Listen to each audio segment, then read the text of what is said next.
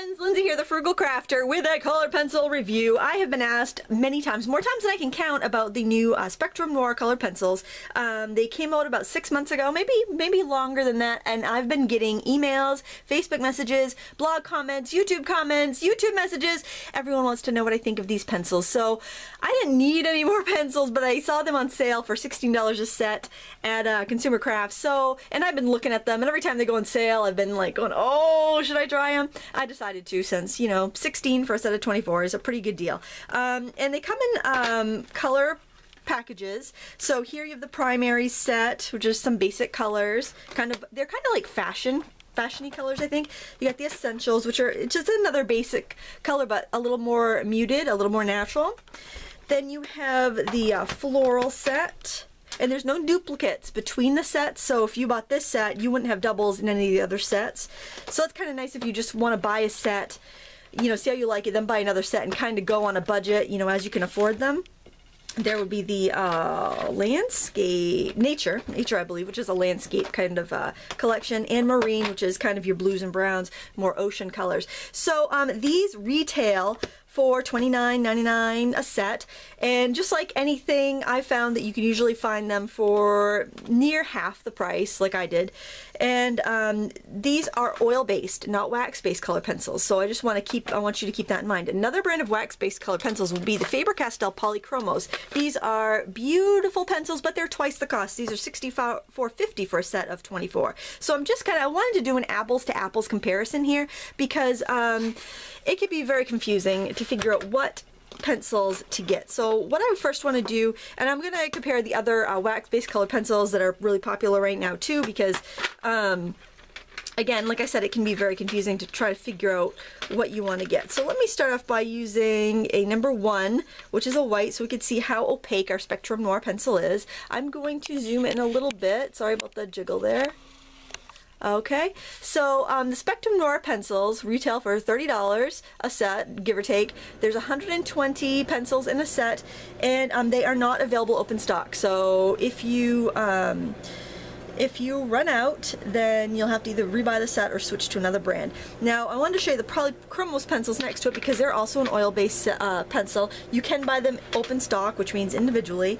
And let's take a look at the white here on this set. It's very similar. It's a bit more opaque, but it's pretty darn close. But let me show you the size of the leads, though. You know, there's a reason that this is twice as much. The leads are a little bit bigger on the Polychromos pencil, so you do get a little bit more product, but you don't get twice as much product, so keep that in mind. The oil-based pencils tend to be more expensive, so being able to get an oil-based pencil at this price is pretty great. And then, you know, if you use up your white, you could go get buy a white Polychromos for like $1.50 to $3 a piece, depending on where you get them, and you could replace it that way. And it will fit in the container, actually. The barrels are a little bit bigger, but it would fit in the Spectrum Noir box if you needed to go that route. So they both have a range of 120 colors, so I think you'd be able to find a suitable replacement if you wanted to, you know, start off with the Spectrum Noirs for a less expensive pencil, and then move up. So why don't I look at like maybe one of these brighter colors so I can really kind of test the vibrancy. Let's try this bright green here. So this is a Spectrum Noir. I'm just gonna color off a little swatch of that. It's nice and vivid. Now with the oil-based pencils, you end up with more vivid brights, but less opaque lighter colors. So you're going to have more vivid color and less opaque color, but this is really good when you're working with a stamped image, which I'm sure that's what Spectrum Noir is designed for, more of the stampers. So I colored this all with Spectrum Noir pencils. You can see it's not shiny like the waxier pencils can be, and I was really happy with the depth of color and the opacity of the color. I stamped on craft cardstock, but you could still see my stamped lines, so I'm pretty happy with it. I think it's a really good solution for rubber stampers that want colored pencils to work with. So I did use a little baby oil to blend this. You could use mineral spirits, or you could just leave it the way it is, because they do blend quite well. So I want to show you a dark green in the Spectrum Noirs. I'm just trying to find the similar color. That might be a little tricky to kind of match them exactly when you're when you're going. And these might be a little bit more creamier, but I think they're pretty darn close. So for half the price, you've got a pencil that's very close to the Polychomos by Faber Castell. So that is that's great. And that's one of the reasons I wanted to do kind of a apples to apples. Oops, I put that in the wrong I put that in the wrong section though. Oops, there we go. So it's really nice. So it's a very comparable pencil for half the price of the oil-based Polychomos. So I think that's wonderful. You could start off with a less expensive set like this and then replace colors as you use them up, since Spectrum Noir does not, as of yet, offer open stock pencils. And with Polychomos, you know, they're a great pencil too. So, but you know, it's a huge investment. If you're looking at a set of 120 of the Spectrum Noirs, you can get those for, Hallmark Scrapbook had them for $100. They were less at Consumer Crafts. If you're getting a 120 set of Polychomos, that could run you $400. So you're looking at a quarter of the price when you get into the larger sets too, which I think is pretty cool. Okay, so for wax-based pencils, there are a lot of options. Now, the reason I wanted to make note of whether they're available open stock or not, which means you can buy one pencil at a time, is because when I first started out, before I invested in my Prismacolors, I tried a bunch of pencils open stock. Like I have some loose Polychomos pencils in here because I wanted to see if they were worth getting a full set, but I didn't want to buy the set of 12 and have a bunch of duplicates, so I would just buy a couple of my favorite colors. So I did that with the artist's pencils too from Derwent. So that's why I have these oddballs in here. They're just some that I tried open stock. Now I don't have a white in the Derwent artists, but I could color with like a teal or something so you could see how opaque that is. If I just color that over there, it's quite opaque. They're not as creamy as the other Derwent pencils I have, the Coloursoft, which I'll show you here. But you could, you know, they show up great on light, they show up great on dark. They're nice opaque pencil. Wax pencils tend to be more opaque. And let's look at the Coloursoft here. I've got, you can see the white is quite a bit brighter than the oil-based pencils because it has the wax. And if I go in with one of those nice bright greens, we can see it's nice and creamy and waxy. It is a little bit lighter than the other swatch. Let me try this one. This one might be a little bit closer. But this is from the set of 24. You know, these are very creamy. The lead is nice and thick. I really like these as well. It just depends on what you're looking for in a pencil. Now let's see, the Prismacolors are my favorites. They're a wax-based color. They're very creamy. You can see again how opaque the white is versus the oil-based, but I think it's, you know, apples to apples. Your oil-based colors are going to be more vivid. In your bright colors are going to be less opaque, less vivid in your like, you know, your lights and your pastels. So they're great for stamping because you can see through the wax a little. You can see through the oil colored pencil a little bit better. I hope this is making sense. I hope this is helpful. All right, so I'm going to go and get a green that I think is fairly similar to what I've already tested out here for the Prismacolors. Oh, that's a neon. Let's see. I have a lot of Prismacolors. Let's try this one. The Prismacolors are extremely creamy with no dust. But then again, the Spectrum Noirs didn't have any dust either. And let me see if I have that color green in my Derwent Studio as well. And I think I have something kind of similar here. I didn't get too many of these just because I really didn't feel like they were as creamy as the yeah, they're much drier. Now I said studio or artists here, and that's just because the studio pencils have a hexagonal shape and the lead is a little thinner. The Derwent Artists is more like the Coloursoft, is a thicker lead, but it still would be that harder lead, which would be great for laying down an underneath drawing that you want to be able to layer, or you know, it's just less waxy. So that's just, some people really prefer that less waxy. I prefer more waxy and creamy and more painterly pencil. All right, I'm going to pause this because I have to get my Koh-i-noor pencils, which are another very inexpensive brand, because I wanted to show you those two just to kind of compare and contrast. Okay, I had to dig these out of my scrapbook bag because these this is an inexpensive set of pencils I keep in my bag, and the interesting thing about these is that they have no casing. They're varnished on the outside, but it's all color, so it is quite affordable when you think about that. And plus, it was the least expensive color pencil that I tried at $20.75 for a set of 24. Let me just color this out. It's quite opaque, not quite as opaque as the Coloursoft or the Prismacolor, but I'll just color it right up here next to the Spectrum Noir swatch right there. It is much more opaque than the Spectrum Noir. It is a little bit more dusty. This is a wax-based pencil. It's quite a hard lead, very similar to the Derwent Studio, and you know, but just not quite as opaque as those other, the Prismacolor or the Coloursoft. Now let me see if I can find a green that's very similar to what we already tested here. Let's go here. You know, it's not a bad pencil. It's definitely more on the student grade, but you get all pigment. You're not wasting any, and it is the cheapest of all the other pencils. The downside is there is no open stock on this either. They have the 24, set of 24. And that's it. That's a complete range. But like I said, I keep it in my scrapbook bag. It's very handy for coloring a stamped image. So now I kind of want to go through and try some of these brighter colors on the dark, and let's see how they show up. So here is the probably can't really see that very well on camera. That is the green Koh-i-noor pencil. There's a pink. It definitely loses a lot of its color when it's put on the dark. You can't see it very well. Oh, there's the furnace. Let's try maybe a yellow. Let's see how that looks. You know, I think these are a decent buy for the price, and you know, they're on sale. Again, you can find them on sale for half the price pretty much at any, you know, online store like Dick Blick. I've seen them for like, you know, $11 a set of 24. So just keep in mind, these are retail prices, but I had to compare them apples to apples, so there would be a way to, you know, just to kind of judge them. So here with the Derwent Studios, I'm just going to throw in a couple colors. There's a pale yellow, a pale pink. Your brighter colors are more transparent. Let's try this brighter fuchsia here. You know, that still shows up. It shows up better than the Koh-i-noor, but you know, it's still not showing up that great. I'll just do that one over here just so you can kind of see the difference. So let me go up to the Coloursoft range. We'll do some colors on the dark.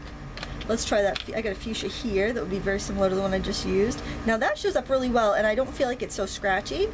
These really feel nice to color with, so that's something, you know, to consider too. But really, it's hard to see. I don't even see it on camera. I can see it in real life, but not too much on camera. Let's give a couple other colors here, and maybe a little yellow. See how that looks. Try this yellow. Let's get maybe a little more opaque.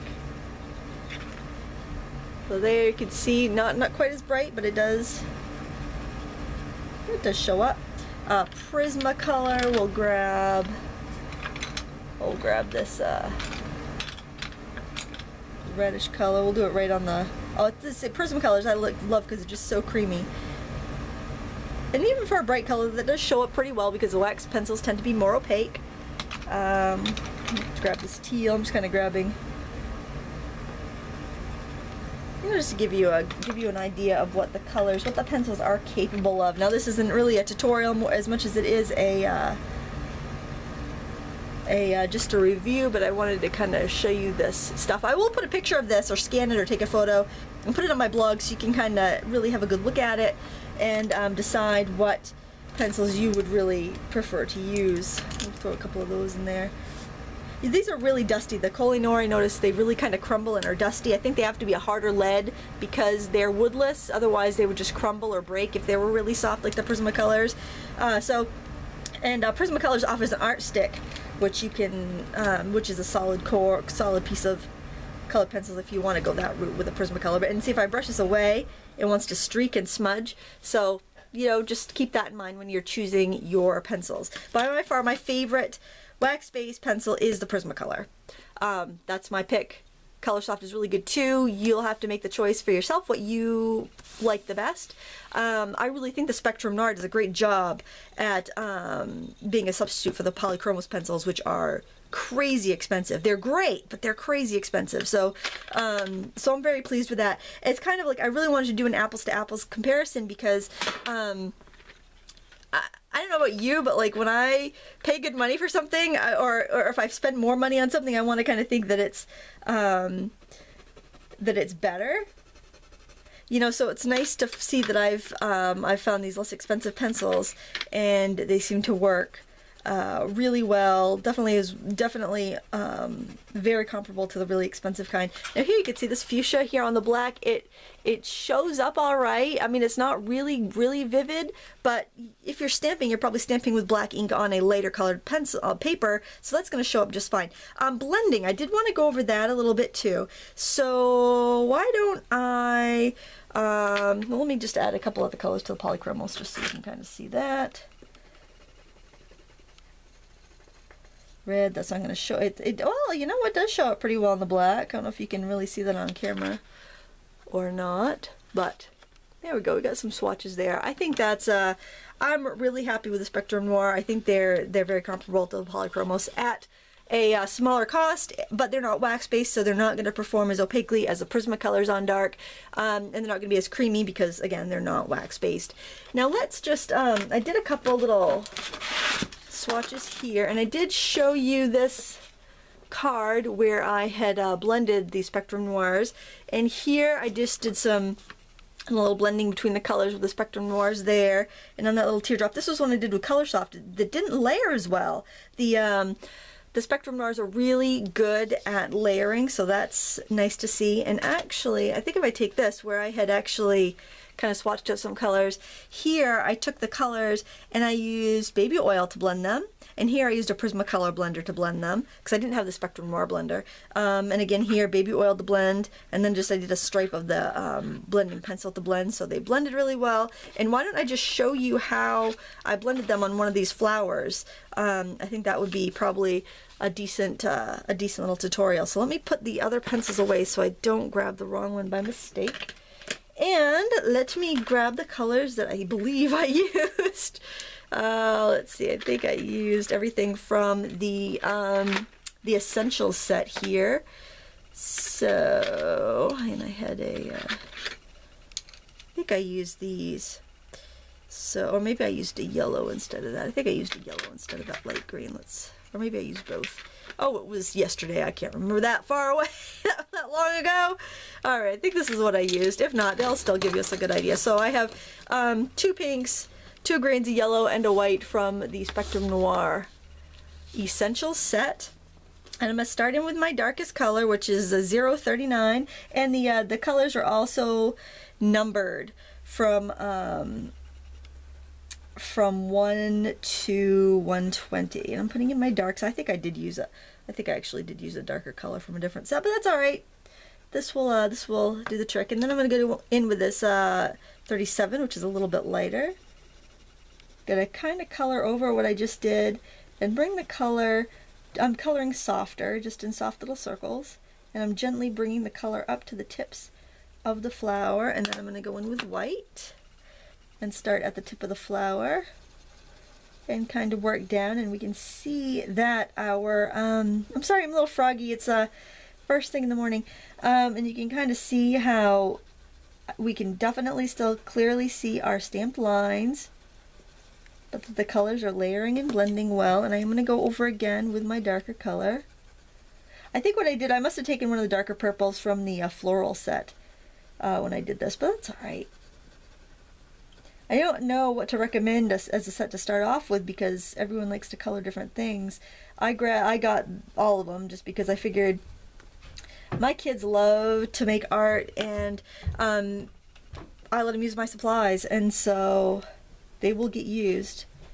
And I'm just going in with my darker areas with this darker green, and then I'm going to use this lighter green here right up next to them, bring it out towards the ends.